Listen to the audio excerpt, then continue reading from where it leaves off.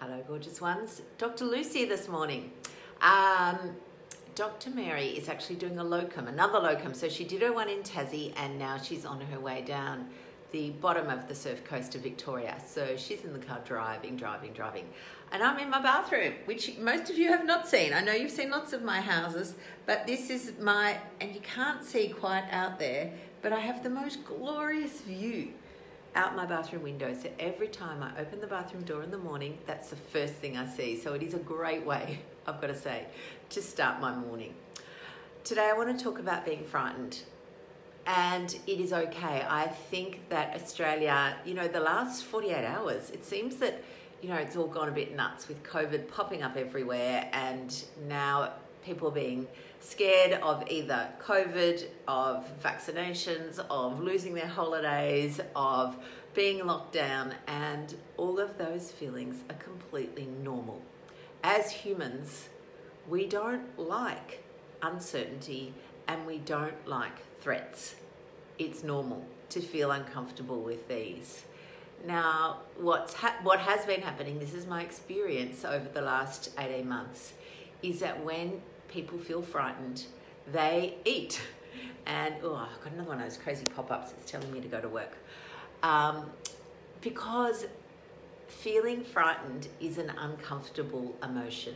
And whether it's frightened or frustrated or annoyed or angry or sad that you've lost your holiday, or that you're, and particularly for parents of young kids, your school holidays are stuck in lockdown or whatever, these are all the normal range of human emotions. Sorry, it's a bit Blair Witchy. There we go, that's better. So what I would say to you is that notice them. And when you feel them, you can say to yourself that you are training for discomfort, because the better we get at sitting with these uncomfortable emotions, the less power they have over us. Because our brain so cleverly says, oh yeah, I remember this feeling. I'm a bit frightened, or I'm a bit scared, or I'm a bit angry. It will go away, because they all do. Nobody is angry for like 24/7 for the rest of their life. It does go away. It's just that sometimes we try and force it away.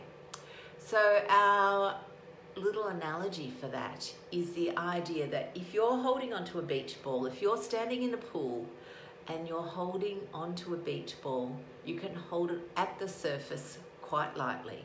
Okay, so that beach ball represents uncomfortable feelings. But when you try and hold them down, oh my God, can you see my cat? There's always a cat in my life. When you try and hold them down, stuff them down with food or alcohol, then you're holding tightly. It takes a lot of effort to do that. So we have to keep stuffing them down. So we keep eating, we keep drinking. And then one day when we're not watching, they just pop up. So learning to sit with them and recognizing that these are just uncomfortable feelings.